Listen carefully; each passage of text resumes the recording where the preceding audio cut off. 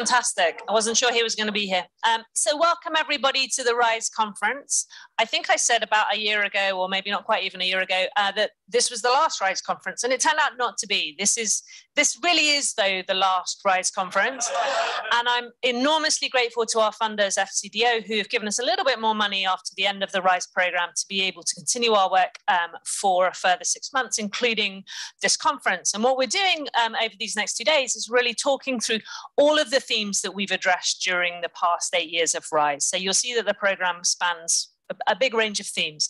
We're starting today with 2 sessions on teachers. The first about recruitment, placement and motivation. Then we take a break for half an hour, and then we come back and we have a session on training and support. We are going to be ruthless with time. We've got so many papers being presented. We have to stick to time. So Yue-Yi is going to chair the next session, and she is going to keep all of our speakers to 15 minutes, and we will end at 10:30. Okay. Thank you. In the thematic synthesis team at RISE, focusing on teachers and management. And now I'm a senior education specialist at the What Works Hub for Global Education. So I'm very excited about this panel. We are going to have 4 speakers. I'll start with María Lombardi. Just a minute. That's right, María. That's fine. And María will be talking to us about a change in a law in Chile that led to permanent contracts for a lot of teachers that have been previously holding temporary contracts. Then we're going to go to Gregory Elacqua, who will be talking about a new administrative platform in Ecuador that gave teachers personalized information at the point of ranking the schools that they prefer to get placed in. And then we're going to go to Ricardo Estrada on Mexico, where he's talking about a nationwide scale up of a teacher selection mechanism that replaced a previous discretionary selection mechanism for getting teachers into the pool.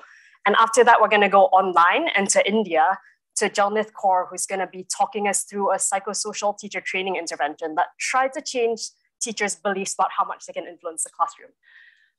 So the one thing I wanted to say in framing this panel is that what I find both really important and really challenging in thinking about this set of papers is trying to hold in my head that all these things, so, selection, allocation, contract structure, training, or the lack thereof, happen to each teacher in each education system concurrently. And so by extension, they affect every child in every classroom concurrently, right? And in good Lant Pritchard fashion, I tried to come up with a pithy metaphor, emphasis on the tried. So, I was thinking, you're trying to manage or design a teacher whole career structure. It's sort of like, let's say you're given like a plot of land or a field and you're told, okay, your job is to cultivate a garden or an urban forest that can be a habitat for local wildlife. The metaphor got really complicated really quickly, apart from the obvious fact that children are clearly not wildlife. We have things like, okay, I'm gonna come up with the best plants and figure out where to allocate them to the best place. But then all of a sudden, you learn there's a scary cartel of plant nurseries who say, no, half your teachers need to come from my saplings, or I will get politicians involved. Or, there's also the much more important fact that the plants in this analogy have agency, right? Teachers, shaped by their circumstances, can decide to some extent whether they want to channel more of their nutrients toward growing nice shady leaves or beautiful flowers or thorns, or some plants after years and years of not getting enough nourishment and seeing local wildlife habitat numbers stagnate. They might just lose hope and decide there's no point and kind of just hang out there and wither. So moving on from the very stretched metaphor to the actual careful research, the point is that, the kinds of teacher preferences about which schools they go to that Gregory is going to talk to us about are shaped by the incentives and the contract structures they face, right? Which María is going to talk about. And teachers' beliefs about what they can and can't change in their classrooms, as Jalnidh will be telling us about, are shaped by the selection mechanisms that shape the pool of teachers, which Ricardo is talking about. So I hope that in our Q&A, we'll be able to get into some of these interactions. As Claire said, we're doing this in typical RISE conference panel session. So 15 minutes strict on time. And then after that, we'll take a few rounds of questions. So hold your questions to the end. We'll be very excited about them at that point. So now, María, we are so pleased to have you come up here.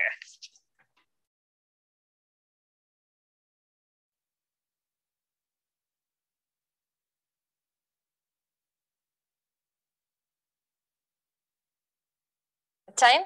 So this paper is on the impact of giving high dismissal protection to teachers, and it's co-authored with Ricardo Estrada over there. So let me just start by saying that job stability is like a very common feature in many public sector jobs, including teaching, which is what I'm going to talk about.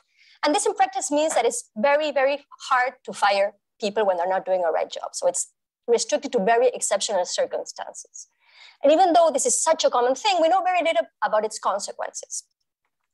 So one can think about the impact of high dismissal protection on the quality of education as being a good thing or a bad thing. So on the one hand, giving people high dismissal protection prevents us from having excessive turnover, which has a lot of switching costs associated to it. That's a good thing. Also, it will increase the appeal of teaching for people who have good outside options, thereby improving the pool of teachers. And finally, one can think that knowing that the contractual relationship will have a long-standing horizon, this gives incentives both to teachers and to schools to invest in like job-specific attributes. So, of course, all of these things come at a cost. The main cost associated with this is that once you make a bad hiring decision, this has very high costs because you cannot fire people unless it's a very, very extenuating circumstance. Also, just people don't have incentives to perform on the job if they know they're not going to be fired, thereby worsening the productivity of teachers.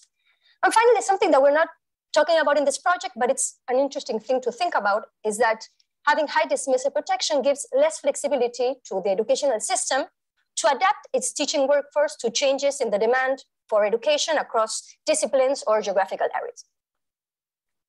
So in this paper, we look at the impact of high dismissal protection on turnover and productivity of teachers. And we're going to look at this in the context of public school teachers in Chile. And this is important to keep in mind once looking at the results. We're going to be focusing on dismissal protection that is granted on the basis of seniority and not on performance, which is actually a very common thing that occurs in many educational systems. So for identification, we're going to use a law that was enacted in 2015, which mandated that educational administrators grant a permanent contract to teachers that had a temporary contract and a minimum level of seniority by the previous year. And because there were teachers who were affected and unaffected by this law, we're going to use a typical differences in differences estimation, comparing the outcomes of these two groups of teachers. So before I go into the estimation and the results, let me just tell you a bit about the educational sector in Chile. Public education, at least in the moment in which we were studying this question, was run by municipal governments. There's 300 and something municipalities. And the municipal governments can hire teachers under two types of contracts. Permanent contracts, which are your typical civil servant teachers, and temporary contracts. Permanent teachers are hired through a competitive process whereby the municipalities have they receive direct applications and they have a panel of evaluators that look at the applicants. Whereby temporary teachers are directly hired by direct appointment. There's no competitive process associated with this. An important thing is that their contracts, they can last up to 2 years, but they typically last for 1 year, for the entire school year. These can be renewed though, and in many cases they are. Unlike what happens in many countries here, both types of teachers have the same working conditions, the same salary, they do the same job. The main difference lies in the protection they have against dismissal. Basically, temporary teachers, once their contract runs out, it can not be renewed, and thereby they don't receive any severance pay. This is the main thing between these two types of teachers. Other than that, they face the same working conditions. And even though the law in Chile caps the share of temporary teachers at 20%, compliance is low. In particular, right before the reform we're going to look at, 59% of teachers had a temporary contract. This had been going up for the previous years for different reasons that we look at in another project. And of course, as you can imagine, this was not, this met some resistance from the main people affected by this, which were the teachers. Here you can see people who are saying, no more teachers a contrata, which is like temporary teachers. And this led to the policy that we're going to look at, which happened in January of 2015 here in the southern, here now there in the southern hemisphere. The school year starts in March. So this was right before the start of the school year. And Congress forced municipal governments to give a permanent contract to some teachers that had a temporary contract. Who were affected by this? Where it covered those that by mid-2014, so in the previous school year, had been working in the same municipality for at least 3 consecutive years or 4 non-consecutive years. So this was completely seniority based. And a year of experience counted as long as you were working at least 20 hours, which is most of the teachers were full-time teachers. And almost a third of K-12 teachers with a temporary contract were covered by this law. And an important thing to bear in mind is that this was a one-off event. It's not that this changed the way in which you can progress from a temporary contract to a permanent contract. It was just a one-off thing to regularize an irregular situation, but then things went back to normal after this regularization process. And also an important thing to bear in mind is that the way to think about this is, once the law was passed, those who were eligible for this dismissal protection had protection against dismissal, even though their contractual status may have taken a little time to adjust because of just some bureaucracy associated with it. Let me see, okay. So first of all, I'm gonna look at the impact on turnover, basically who is retained when you give them dismissal protection. To do this, we're gonna take advantage of the nice data that we have in Chile. We're gonna use a database that has every teaching position in Chile since 2003, both in the public and the private sector. And importantly, this database has the characteristics, the characteristics of the teaching position, the number of contract hours, and the type of contract. And we have teacher identifiers that allow us to track teachers across years and positions. So this allows me two things. One, to identify who are the teachers who are eligible for this dismissal protection under this law. And also it allows me to look at what happens after teachers are giving dismissal protection. We can look at turnover, and we can look at movements across different types of schools in the sector, in the educational sector. And because we don't only care about retention, but we also care about who is being retained as a result of this dismissal protection, we want to look at heterogeneous effects across a dimension of teacher ability. What we can do in this context is look at teacher evaluation results, which were being held on a regular basis. And this is going to be a measure of teacher ability that we're going to explore to see heterogeneous effects. So our sample is going to consist of public school teachers that in each year between 2010 and 2014 had exactly 2 or 3 years of consecutive experience in the municipality and had a temporary contract. So here we have a repeated cross-section of teachers. In each year, I'm going to look at those that have or 3 or 2 years of consecutive experience. Those with 3 years of consecutive experience are our treatment group, and those with 2 years of experience are our comparison group.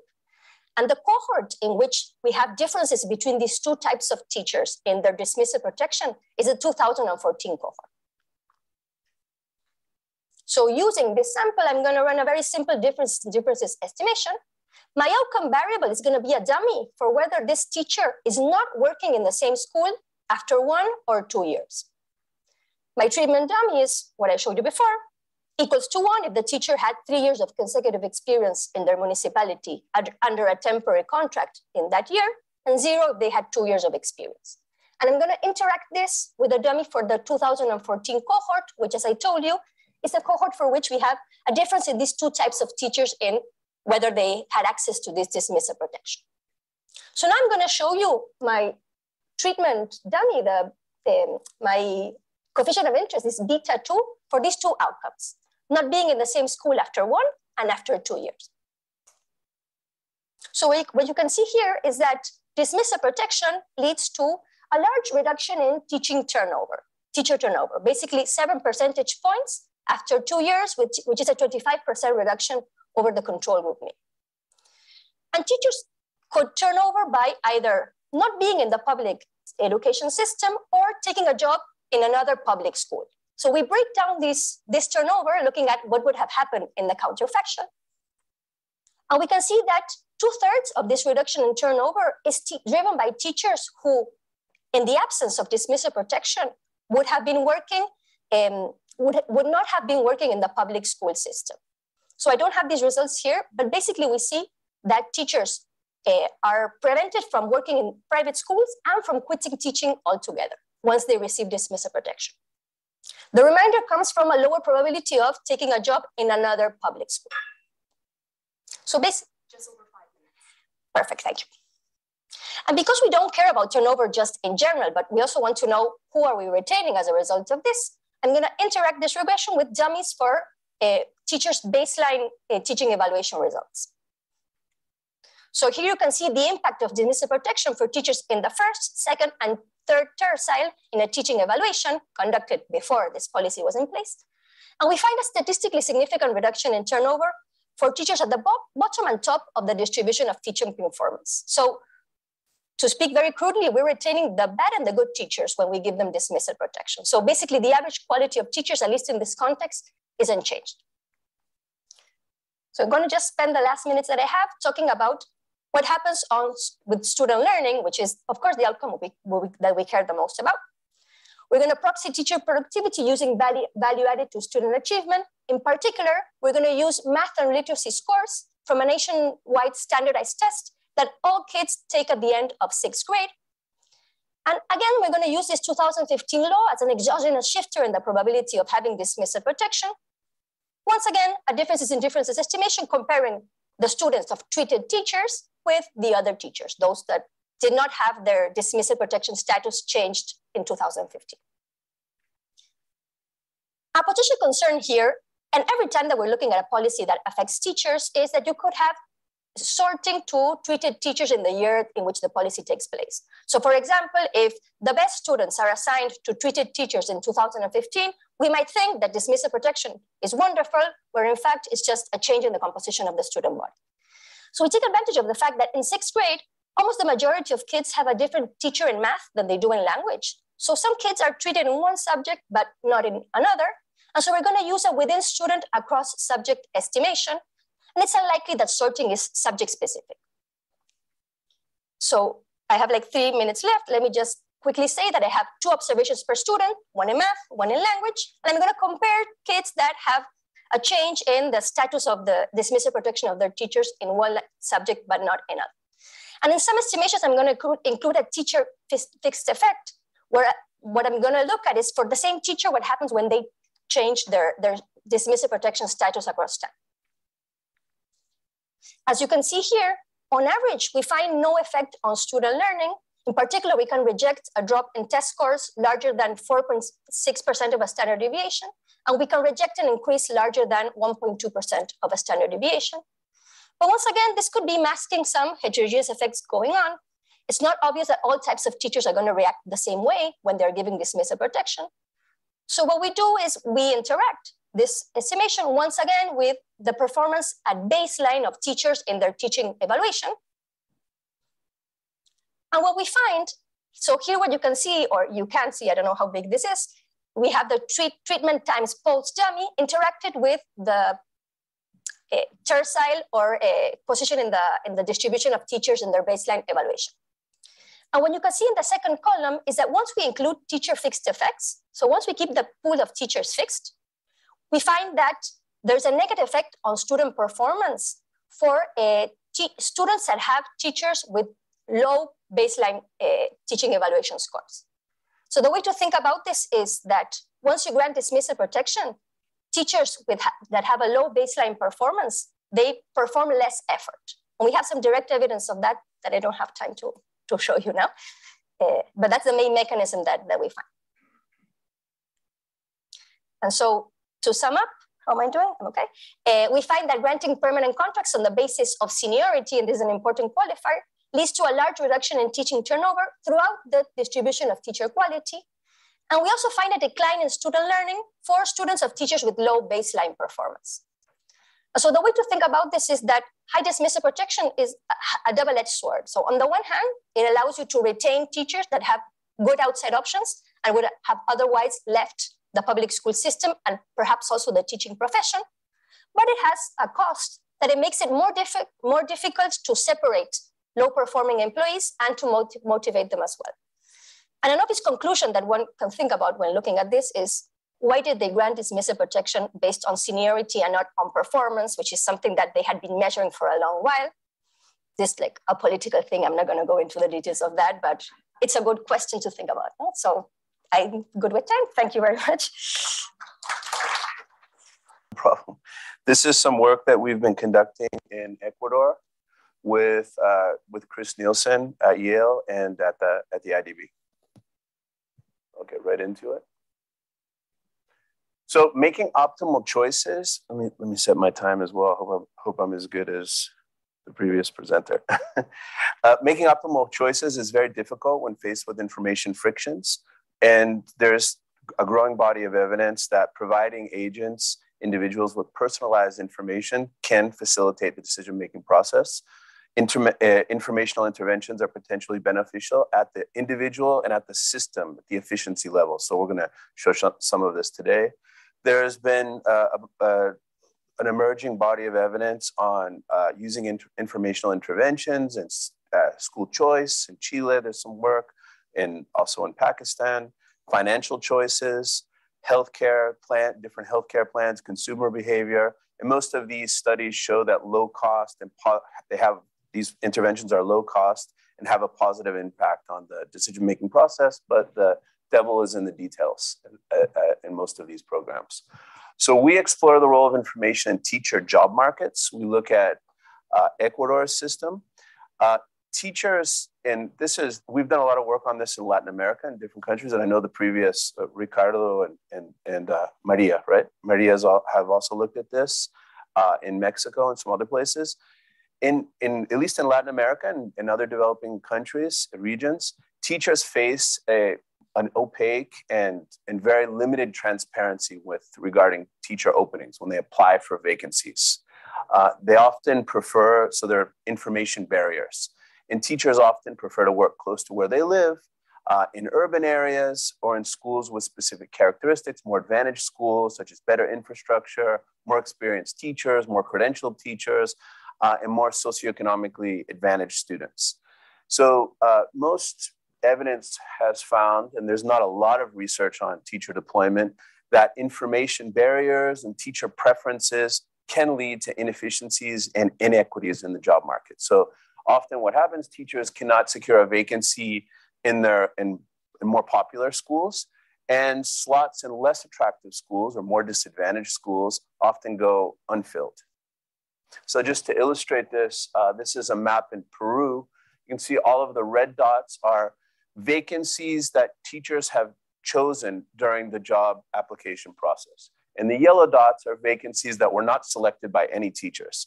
So you can see about 40% of the vacancies, and this was, I think, the job contest in 2018, were not selected by any teachers. About 60% of disadvantaged vacancies or vulnerable schools had no applicants.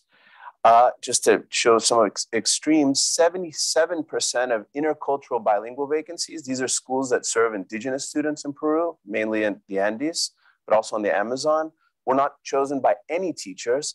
And if you look at an even more extreme case in Loreto, which is the region in the Amazon, 83% of vacancies were not selected by any teacher.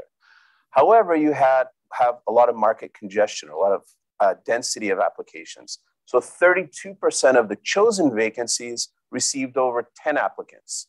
So you have a lot of teacher sorting and a lot of market congestion. And this you can find in other places as well. What ends up happening is a high percent of applicants in the process are not assigned to any vacancy. So in Ecuador and Peru, over 50% of applicants during the contest do not secure a vacancy. And this is actually very inefficient for governments because they have to reapply in the following contest. In Ecuador and Peru, they have to take all of the tests again, so it's expensive for the government. In Ecuador, they have to take at least part of the tests as well.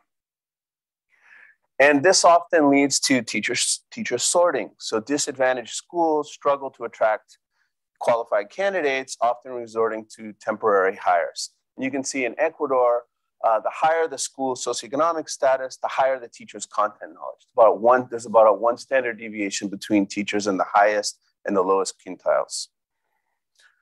And so governments have adopted different policies to improve efficiency and to try to attract and retain teachers in hard to staff schools. So they've used monetary incentives to work in disadvantaged schools. There's some evidence in Peru, and we have some evidence in Chile as well that these can be effective in retaining teachers in high-performing schools. In Chile, they're not as effective to attract teachers, but these are very expensive policies. In Peru, they usually represent about 30% over the base salary, the teacher incentives. These are quite expensive.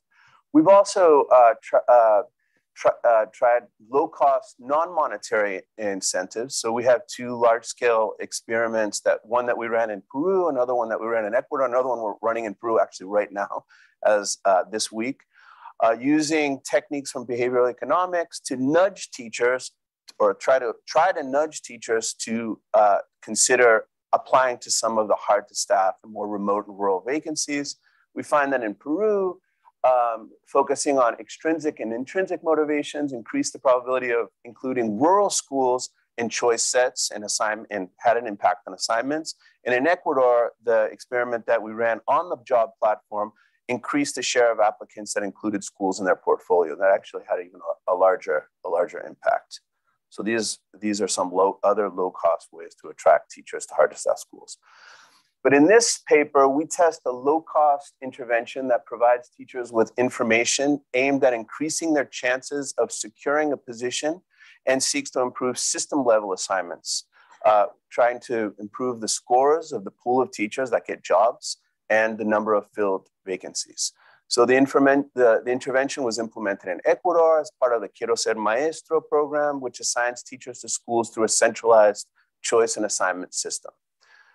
Since 2013, the Ministry of Education has selected teachers and assigned them through a centralized process that has 3 phases. The first phase, teachers have to pass a psychological exam and a knowledge exam. I think they need to get about 70% of the answers correct on the knowledge exam. Then they pass on to the next phase, where they evaluate their credentials, and they have to do a demonstration class, and they have to also pass the demonstration class. You can see that about 27%, this was in 2019 when we ran this experiment, 27% of the almost 130,000 applicants passed. In Peru, actually, the numbers are much lower. It's like 7 to 10% pass. And then once teachers pass, they go on an online platform, and they have to select and rank up to 5 vacancies, and then they are assigned by an algorithm with similar properties to a deferred acceptance. And this takes into account their scores and their preferences. So the teachers, I also should mention, this is kind of important for our experiment, have a 10-day application period and then a 2-day validation period. So what we did, so I have about 7 minutes. I'm a little slow because I arrived last night, so I hope I'm coherent. The intervention consisted of providing teachers with a personalized report. So we sent about 20,000 teachers via WhatsApp and email that included a summary after the 10-day application period, and they closed and submitted their applications. We sent them a summary of their application that included the location of their school, the distance of the school from their home, the number of applicants, and the number of vacancies at the schools that they applied to. So all of the teachers that applied received this personalized report. And then some of the applicants, those that were at risk of not getting a vacancies, received, in addition to the summary, a warning and a list of recommended schools similar to those in the summary selection. So they received something like this that said, this can increase your chances of getting a vacancy. You're applying to schools that are oversubscribed and that have other candidates that have better scores than you have. We recommend that you go back and add schools or modify your application so you can increase your chances of getting a vacancy. And basically to identify the risky applicants, we generated 200 assignments simulations to determine the proportion of simulations in which applicants were not assigned. So risky applicants were those that were not assigned in 30% of the simulations. This is similar to previous work that Chris did in Chile on school assignment, and this generated a sharp discontinuity.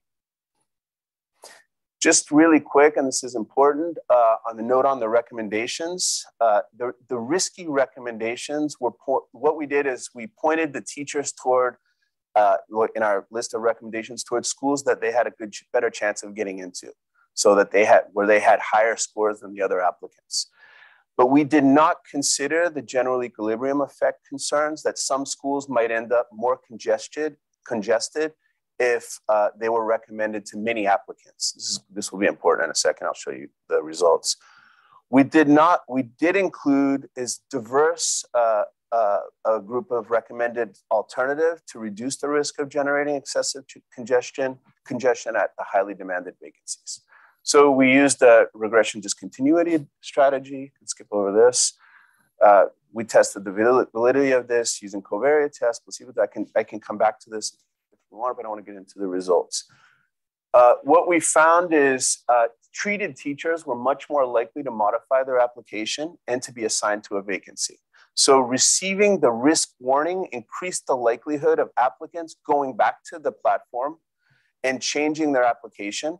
Usually this meant modifying. Unfortunately, I can come back to this at the end. Unfortunately, this usually meant modifying their application rather than adding schools to their application, because over 90% of teachers listed 5 schools on their applications. And Ecuador only allows teachers to list 5 schools. They should really allow them to list unlimited schools. And this has some implications for strategic behavior. And also, they added a recommendation from about 43% added a school from the recommended list that we sent them. And these are some other outcomes as well. If they added any modification, added any school, added a school from the recommendations list, about 37, they had a 37 greater probability of being assigned to a school, and then about a 35% greater chance of being assigned to a school that we recommended from the list. Just about 3 minutes. So I wanted to show a couple other results. First, and I think this is important for policy, there was a drop in the assignment and the probability for applicants. If you see on the left of this, the discontinuity, the partially assigned schools are schools before the last validation phase. So this is before they could go back, and this is when they closed or submitted their application and before they went back and changed their application. So you see on the left of the discontinuity, they were more likely to be assigned, and applicants on the right of the discontinuity after the validation phase were more likely to be to increase. So what ended up happening in some of the applicants that we recommended or that we sent risk to were applying to oversubscribed schools. So these tended to be higher performing candidates that were applying to oversubscribed schools. They were displacing some of the lower performing candidates that were less at risk. So kind of a system level descriptive result. And this is very descriptive because we didn't design this experiment thinking about the GE effects. We just designed the experiment thinking about individual effects, increasing individuals' chances of securing a vacancy. But we did find that it increased the number of applicants and the overall assignment score. So the general quality of the pool of applicants that secured positions increased by about 0.23 standard deviations. So I think that's an important impact. It's just descriptive, it's not causal, but I think it's worth mentioning because it's important for policy. So to conclude, I think I'm going to conclude on time as well.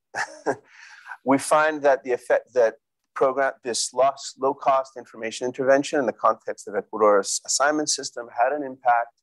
The results are robust to different specifications and lead us to conclude that the intervention positively impacted individual choice and assignment to schools. So they were more likely to choose schools if they got a risk and choose from the list of recommended schools. So personalized information can impact and affect individual behavior. The results also suggest, they're more descriptive, a positive general equilibrium effect by improving both the average score of teachers and the total assignment. So a greater percentage of teachers got a job after this compared to previous contests. And it also increased the score of the overall pool of students, of teachers. So that's also, we also thought that was an important effect.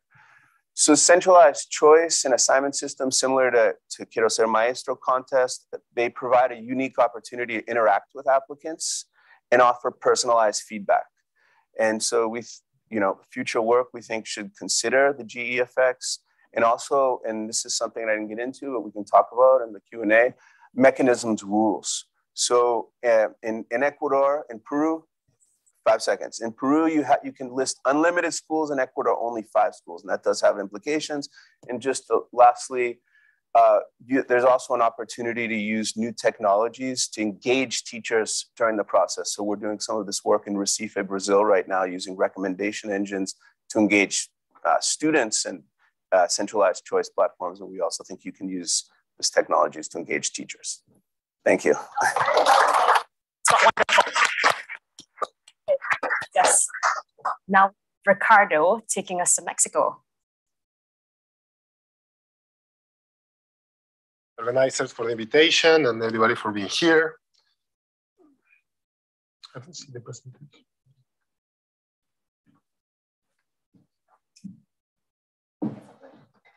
It's just thinking. Okay. So anyways, well, this is joint work with Juan, Bedoya, and Rafael Hoyos.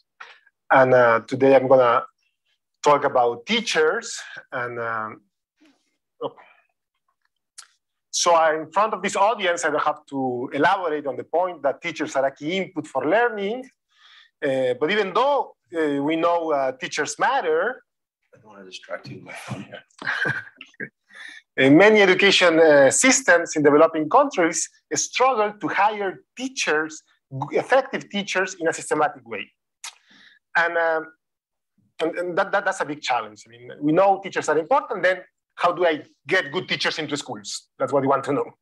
And in Latin America, motivated in part by public pressure about the low quality of education, many countries, including Ecuador, Chile, and Mexico, have moved to basically what we call rule-based hiring, which is the hiring of teachers based on competitive examinations. In the case of Mexico, heavily based on standardized testing. And there are several papers evaluating this, including one of mine that I presented in the very first RISE conference. In that paper, I showed that the introduction of rule-based hiring into Mexico leads to the hiring of more effective teachers. Teachers that add higher value added to student learning compared to the counterfactual of using the traditional system, which in Mexico means a highly discretionary system and opaque. I will talk more about that. Okay. So that we have some papers that have evaluated whether this rule-based hiring leads or not to higher student learning. In general, in Latin America, the results tend to show that are positive. But still, we know for more descriptive work that implementation of these reforms tends to be very challenging for political economy reasons. And I think we still have to know better why reforms succeed or fail. And this is a little bit the motivation of this paper. So we know teacher quality is multidimensional. There are many things that make a good teacher. And we are gonna study one of these dimensions in this paper. And that dimension is cognitive skills. There is some evidence by papers that show that teachers with higher cognitive skills tend to be more effective teachers, tend to add more value added to student learning. And in the context we're going to study, which is Latin America, this is a little bit worrisome because teachers tend to have very low levels of cognitive skills.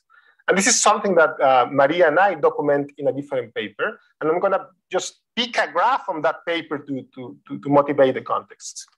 So there we use this PIAC data, which is this survey of the adult population by the OECD, that is like the PISA for the adults. And there are 4 countries of Latin America that participate in this survey, including Mexico. And what we do is we compare the cognitive skills, the numeracy scores in particular of teachers and not teachers, of the tertiary educated population, of people in these 4 Latin American countries and what we call the high-performing OECD countries. And when you compare the distribution of test scores, you observe 2 things. One, if you look at the panel on the left, which is Latin America, it's teachers are negatively selected in terms of skills compared to the population with tertiary educations. No? The distribution of teachers is to the left than the other people, tertiary educated people. Second, people in Latin America countries, the tertiary educated people tend to have lower cognitive skills than people in the OECD countries. Now, the combination of these 2 facts, lower skills in the population and a negative or a skills gap of teachers with respect to other tertiary educated, produce a fact that I think it's worth to put attention. If you look at the vertical lines, this tells you the first vertical line, what are the share of the population who is below proficiency level 1 of PIAC, which in Latin America means 15% of teachers. What does it mean? These people have trouble to calculating 30%, to understanding a basic text devoted for at the level of the primary school level. So probably if this teacher had problem making basic calculations and understanding basic text, they're going to be hard for them to be effective teachers. The other one is the vertical line is the line at the performance level number 1, and people below, they can manage to calculate a percentage number, but they have trouble putting this in context or as a part of another operation. So people here have limited cognitive skills, and probably they're going to be a limitant for their effectiveness as teachers. So what we're going to do in this paper is study the effect of a civil service reform in Mexico on the skills profile of new teachers. And specifically, we're going to look at cognitive skills. And when I bring more attention to the mechanisms behind this change, we're going to look at self-selection and screening. And the context is this nationwide reform that Mexico adopted in 2014. So in the 2013, the Mexican Congress enacted a major educational reform that basically revamped the teacher civil service system. It was a big reform that changes many things in the selection, promotion, and permanence of teachers. And this included the mandate of using competitive examinations run by the federal government to determine hiring decisions in basically all schools, public school system. And the reform aimed to put an end to this system characterized by a high use of discretion and opacity in the hiring of teachers. In Mexico, schools are run by the state governments. And what this reform did is it took away one function that is selecting teachers, and it gave it to the federal government, okay? And this reform basically expanded in a scale of the scope a previous reform named ACE, which introduced teacher hiring. So let me show you this quickly in a timeline. So what we look in the period before, from 2007 to 2013, is this first reform that introduced rule-based hiring. But in this time, rule-based hiring was optional. A state would say, this year I would put into the competitive national examination 60% of our new vacancies, and I will keep 40%. And it was up to each state to decide which share. Completely. Then the reform changes many things in the teaching career, including now you have to put 100% of vacancies. And what we're gonna do is to compare the before and after, and hopefully I will show you that looking at mechanisms, we find evidence that the changes that we observe have some causal interpretation, okay? So the data we're gonna use is first, we're gonna use basically what is the payroll in Mexico. And using the payroll of teachers, we can identify who are the new teachers. Then we're gonna merge those payrolls to the results from the competitive examinations, both before and after the reform. And in this way, we can identify who are hired through the competitive examination system. And those hired other way must come from the discretionary system, okay? And the third we're gonna use, this is important, our measure of cognitive skills come from a national standardized test that teachers took when they themselves were students at the end of secondary school. Okay, so in Mexico, to be a teacher, you need to have a university degree. And what we do is we look at people who enter the teaching profession, and we go and look back in time with data, and at this result of this national standardized test that all students take at the end of secondary education, when they are around 18. Okay, and that's our measure of cognitive skills. So if we look at the new teachers hired through the 2012 to 2017 period, which is when we have data from the payroll data sets, which are new, we were created in this period, we've identified around 180,000 teachers. Now, the average age of new teachers is 29. So some are too old to be found in this national standardized test that started around 2006. So what we do is we focus on what we call recent graduates, which are young enough to be found in the standardized test, which is basically people who enter the teaching profession 4 years after finishing high school. And the university degree in Mexico typically takes 4 years. Okay, it's people who are, what we call recent graduates. And I think this reason is probably this creates that we underestimate the changes that we're going to observe, because we're looking at a good population of the new teachers, let's say. So, okay, so we're going to just basically compare before and after. And as you imagine, there are many challenges for identification, and the basic one is secular trends or shocks of individuals who self-select to teaching. And hopefully we're gonna show this is not a problem in our case. So when we compare before and after, we see an important improvement after the reform is implemented in the profile, the skills profile of teachers, which is around 3 percentile points on average of the distribution of skills. If we look at the quantile regression, we look at most of the change come from the bottom part of the distribution. The change in the quantile 0.1 is almost between 5 and 7 percentile points. So the change is really coming from the bottom part of the skill distribution. Then when we try to look what is behind this change, one very first thing we do is how the reform was implemented. And what we observe is a large increase in the share of teachers who are higher under the rule-based system, from 65% to 75% and up to 85%. But this is not one. Why? Because there are many reasons in which state governments react, basically using administrative tricks to prevent putting all vacancies in contests. And this is a common in other contexts in Latin America. Second, we look at what happened between the skills gaps between the rule-based and the discretionary hires. And what we observe is when the reform is implemented and the share of rule-based hires goes up, and we observe also an increase in the average quality of the teachers hired through the rule-based system. They become better. While the discretionary were becoming worse even from before. So the skills gap between the rule-based and the discretionary hire widens with the reform, because the reform improves the quality of rule-based hires, and there is a trend of worsening of the discretionary hires, and this becomes the less dominant system. So then when we look at the rule-based hires, because from them, we have the pool of applicants. We know who applied to this system. We don't know for the discretionary system because there is no such a data set that records who are the applicants to this system. But we know who applied to the rule-based system both before and after the reform. And we compare if there is a change in the self-selection of people to the main dominant mechanism to recruit teachers. And this can be a potential interesting mechanism of the reform, but can also illustrate if we are if our main result might be driven or not by the self-selection trend. And what we observe, if you look at the panel on the left, is there is no clear change, basically, in the pool of applicants to this reform. Particularly, I think, is because we're looking at recent graduates, right?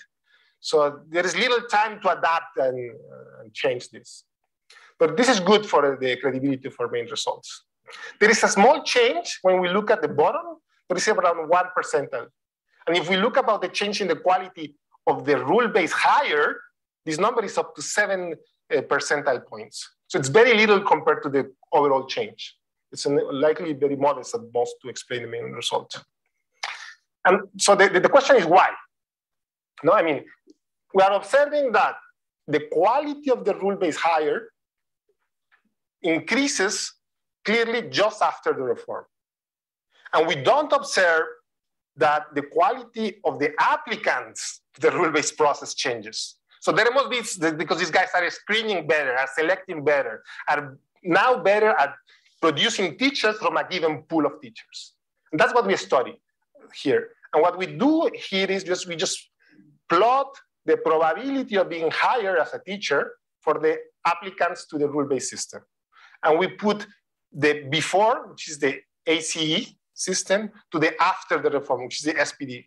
For time, I didn't go into the detail, but the reform not only made mandatory rule-based hiring, improved the institutions running the system.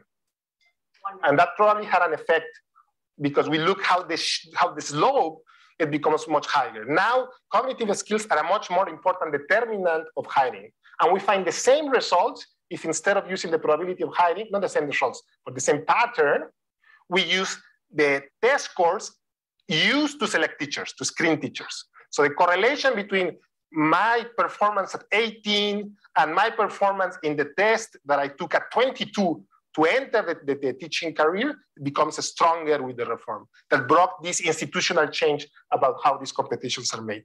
So to sum up, we find that the SPD reform likely improved the skills profile of new teachers. And mainly this is key, we think, by an improvement in the bottom of the skills distribution. And basically, we think there are two channels behind this thing. The reform decreased the prevalence of discretionary hires, which were disproportionately drawn from the bottom of the skill distribution. And second, the reform improved the screening efficiency of rule-based hiring, making cognitive skills a more important determinant of hiring outcomes. Thank you. Jalnidh, I'm so sorry. They say they need to reset the system, so it'll be a couple minutes. What we're going to do is we're going to take a couple of questions from the room on the other 3 papers and look forward to hearing about future release very soon. Sorry about that. Okay, so we're going to do first round of questions in a bit of a swapped order. So, yep, I'm going to try to take 3 questions, and I'm going to ask strictly 1 question per person. If there's more time at the end, we can come back to you if you have more. But yes, I see 1 hand there. Any other hands? Any questions with this? 1 and okay, so let's go 1, 2, 3.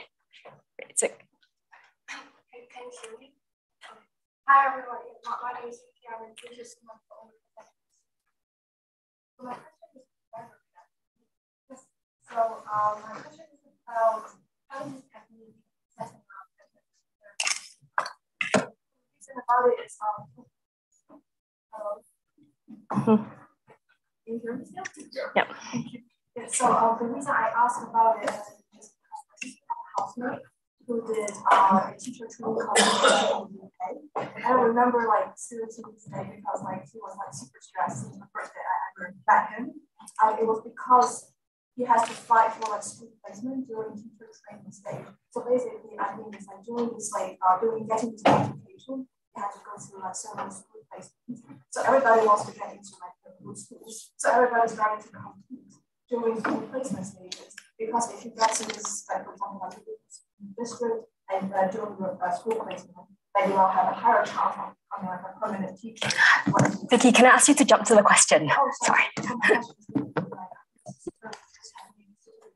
So I wonder like what's the kind of moving into like a training stage rather than after we get. Thank you. And we'll go here.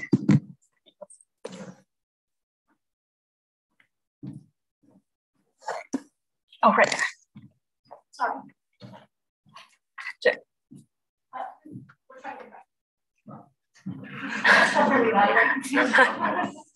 That's a question from me for the first presenter. I was wondering about the potential anticipation of this policy, meaning that schools may have been incentivized to fire the least productive teachers shortly before they receive the dismissal protection, which would create a bit of selection of the group that is then treated going to effect maybe. María, ¿qué Okay, so very boring question to Maria about identification as well. I'm just thinking that if the probability of dropping out increases by 5 percentage points every year of experience, difference in dropouts could just be mechanically driven by those more experience is more likely to drop out. But I'm sure you have very responsive answers. Great. Okay, so let's do Gregory first. What's that? Oh, yes. Sorry, actually, panelists, can you come up to the front? Sure. Ricardo, Maria, can you come up to the front here? Can I ask a question for Maria while we walk up to the front? Yeah, why not? You can use part of your time to respond. So Gregory, then Maria, and then Ricardo, you have the joy of making any comment or reaction you want. Great. I was just curious about the net effect, like what you thought was the net effect of this policy change, because you found that it decreased teacher turnover, which is really costly for systems, especially in the early years, but at the same time decreased productivity. So if you were talking to, a government, what would you suggest? Very sorry, can you also briefly respond? Yes. So your question was about pre-service training. That was one question I had for you.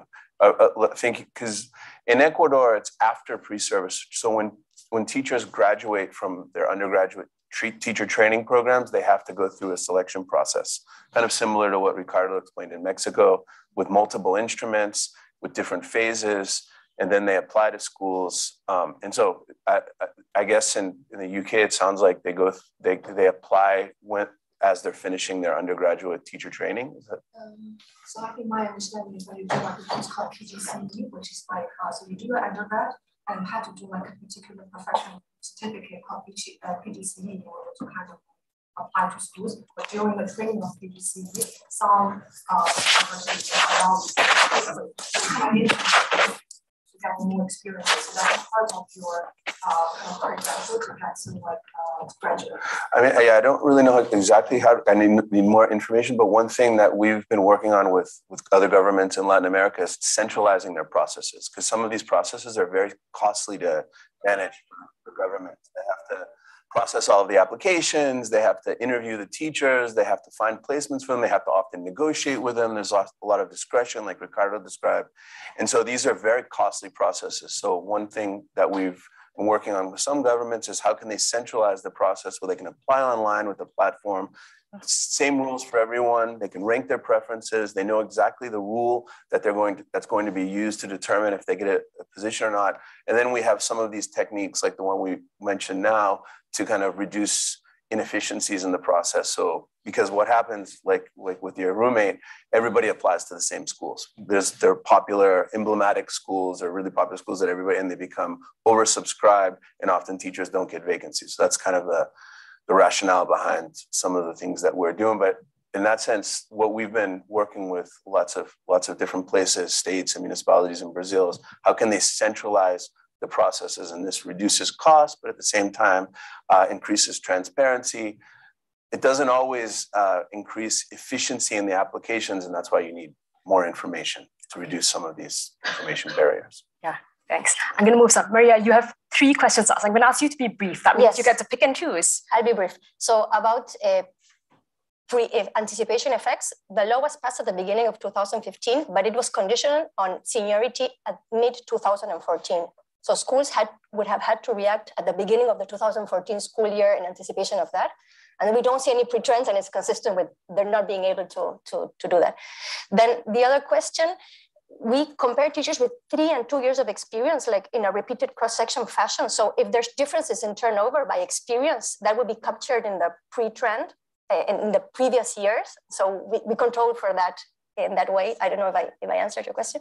And for you, the net effect, I would say, like, on the one hand, you're lowering turnover, which is good, but you want to lower the turnover of the good teachers, not of the bad. And it's actually like costly. You're retaining people forever in the system who have bad performance.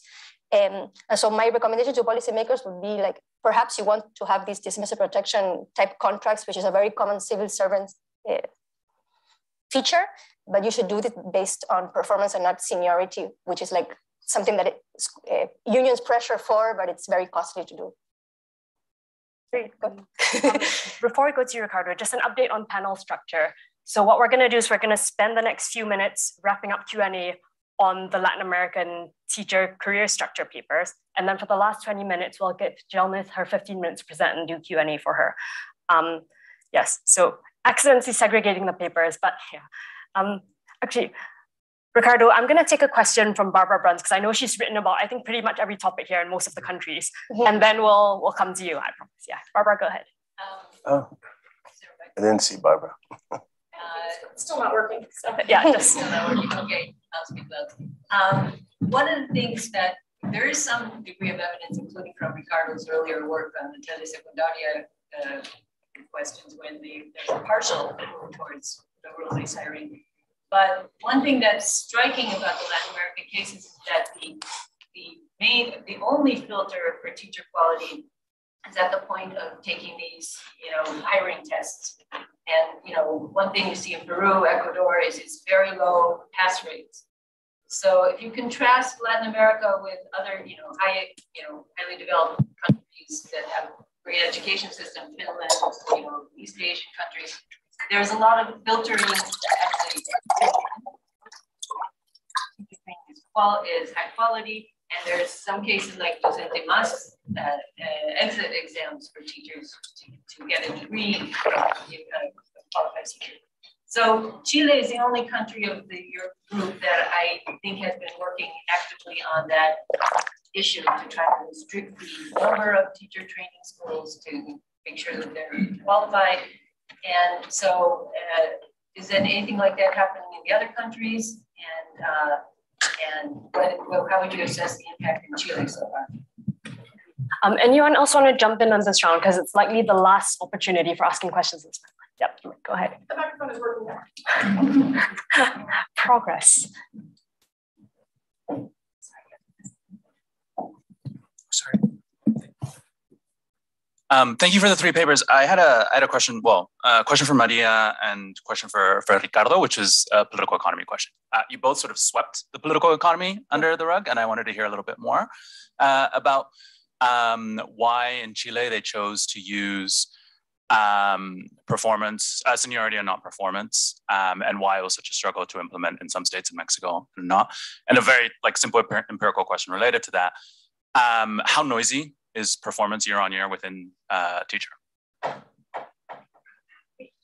Okay, so I'm going to give Ricardo the prime place for answering, and then we have in total 4 minutes. So then María and Gregory, you have to fight it out for the last couple of minutes, but yeah. So trying to go to Barbara's question and making a connection with the last one. So I would say we cannot take for granted that Latin American countries are going to keep moving towards more professional civil service systems that look like those in the developed countries. There was certainly a trend, a wave, which we observed, and many of us have studied, in which they are adopting systems to regulate entry into teaching profession. And as you say in Chile, entry into the teaching training schools.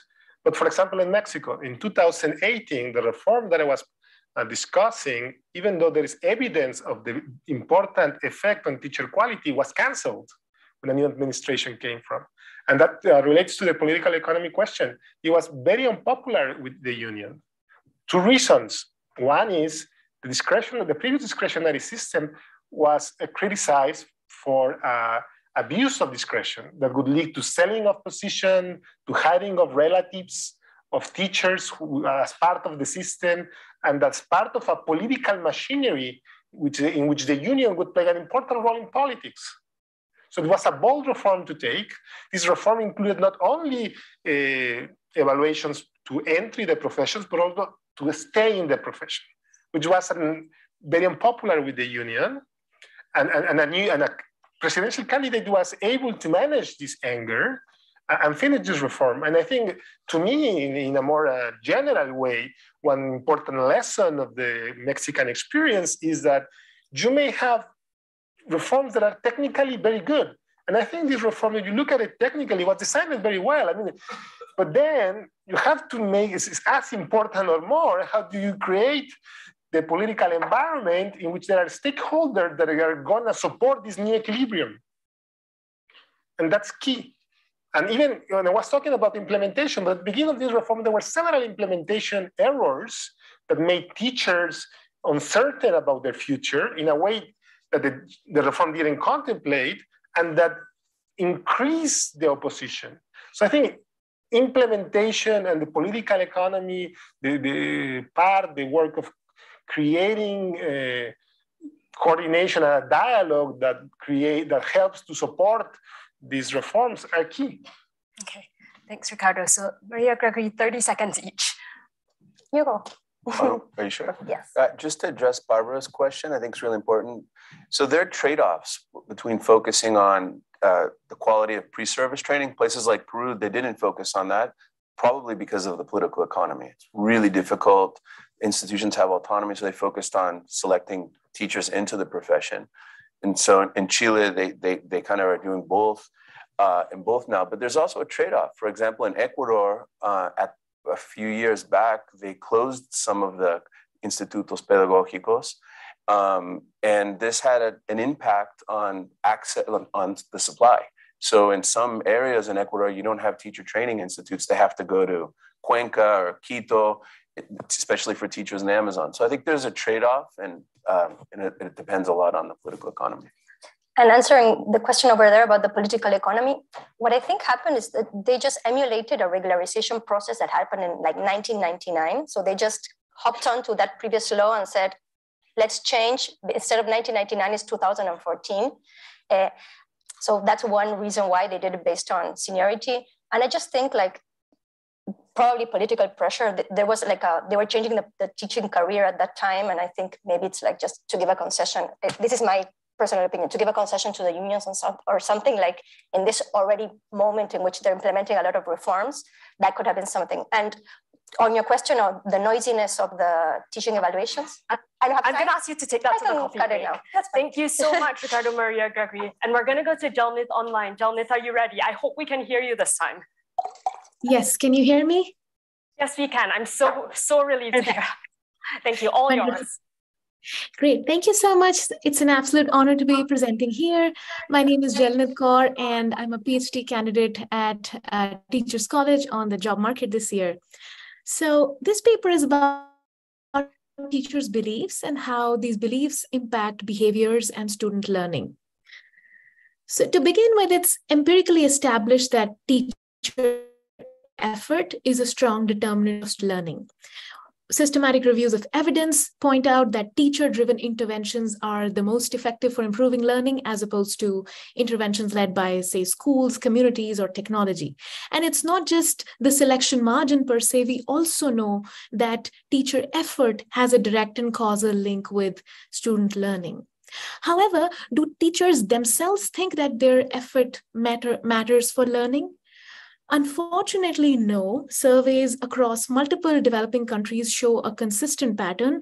A high share report that their effort has limited impacts on student learning. And so to give you a flavor of what these beliefs look like in the survey data, the figure on the left is summarizing data from 9 developing countries. This is work by Shwetlana Sabharwal and others.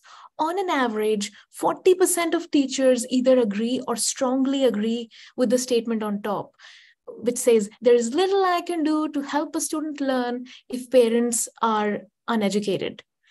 On the right is data from the Young Lives survey. More than 60% of teachers in India agree I am very limited in what I can achieve because a student's home environment is a large influence on his or her achievement. And this is also consistent with anecdotal evidence presented in Pritchett 2013. It's not uncommon in these settings for teachers and even school leaders to publicly admit that disadvantages at the student level are difficult to overcome. And so therefore, teachers have a limited role to play. And so why should we care? This is a concern because we know that these are settings with high shares of disadvantaged learners. And we also know that beliefs about the productivity of one's effort are important for influencing effort and investment decisions. So in this slide, this descriptive evidence generates worrying implications for teacher effort learning. If a person standing in the front of the room believes that my effort does not matter, then it's hard to see how that will actually translate into real effort. So in this paper, I asked 2 research questions. 1, are teachers' beliefs about the productivity of their effort malleable? Can we change them? And 2, how does targeting these beliefs impact teacher effort and student learning? To answer these questions, I use a field experiment in India across a rural school chain. And to target teachers' beliefs about the influence of their effort, I use a psychosocial intervention, which is grounded in positive psychology, to specifically use to target beliefs about the mapping between effort and learning.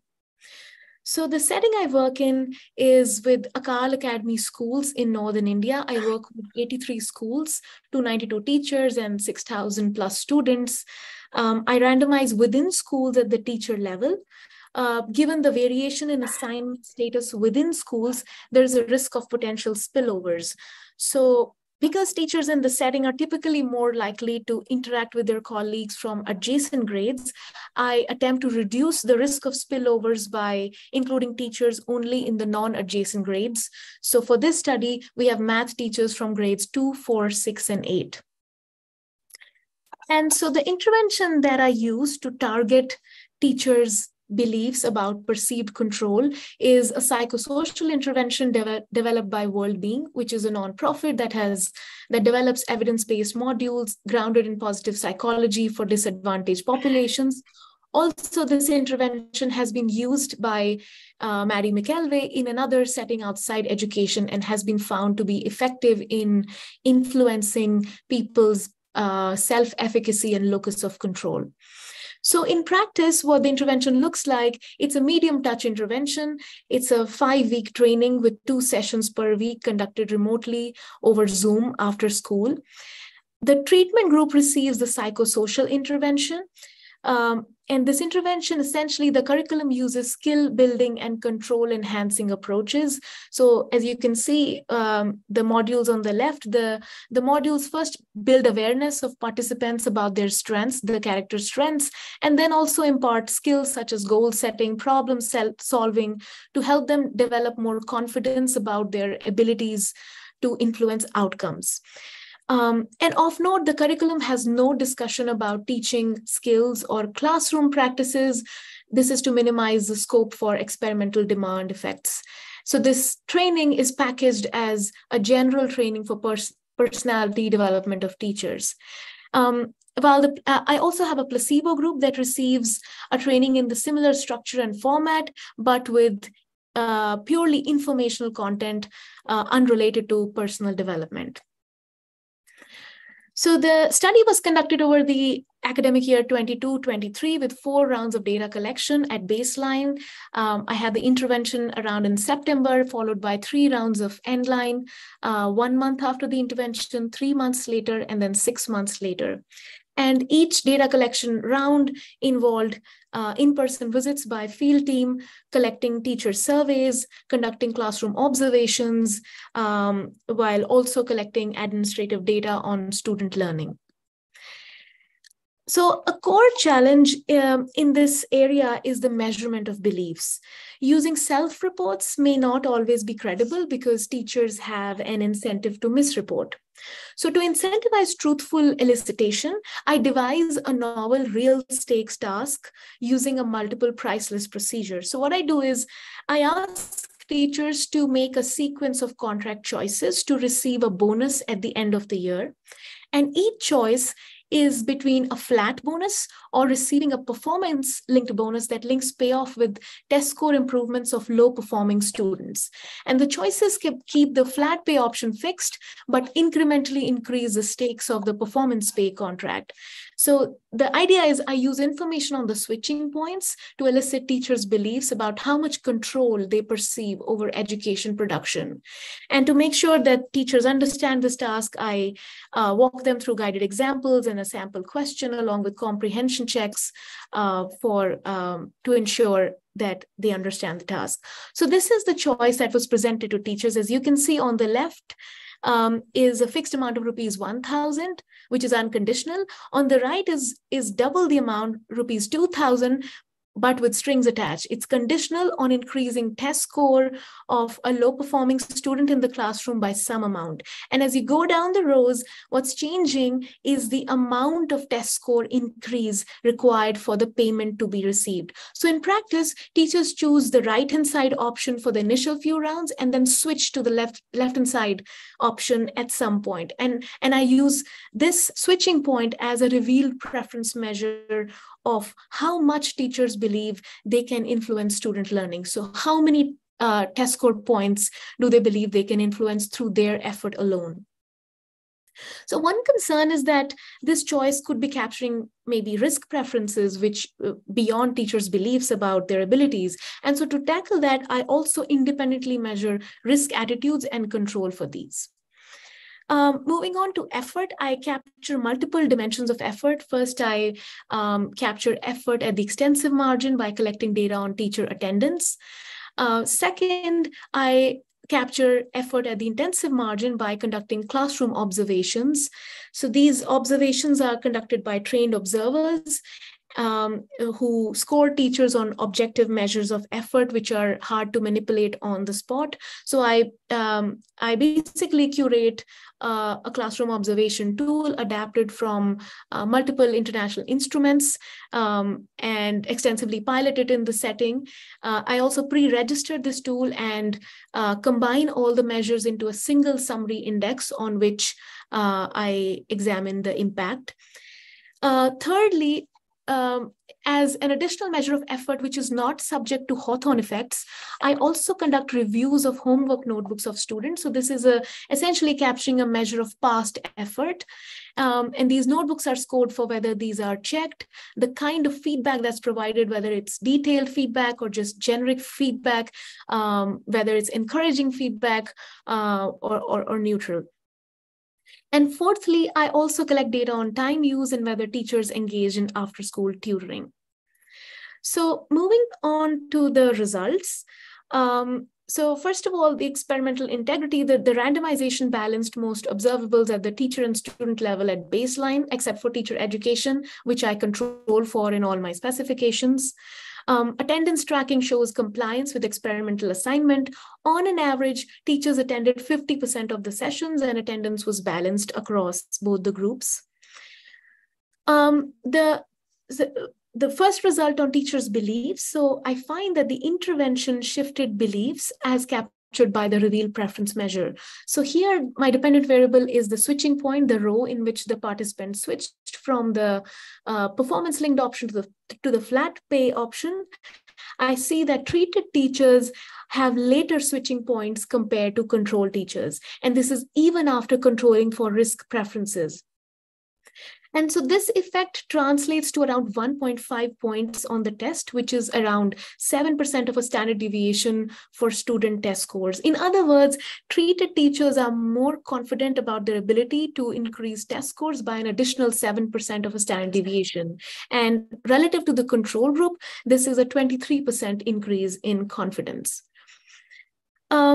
Moving on to effort, I do not see any effects on the extensive margin of effort, so on attendance, but of note, attendance is already much higher in this setting. These are private schools, although these are rural and operate in low resource contexts, these are private schools, so the attendance is already high. I see strong positive effects at the intensive margin of effort as captured by the pre-registered summary index of effort. I see that treated teachers score 0.13 standard deviations higher on this index, and the effect is significant at the 5% level. And decomposing this effect, I find that this is majorly driven by treated teachers exerting more effort at facilitating engagement and also adopting better pedagogical practices. So I had measures in the tool capturing effort at facilitating engagement, such as whether the teacher makes an attempt to engage the backbenchers in the class, how many students are called out by name. So it seems that treated teachers are more likely to make efforts at engaging students in their classroom.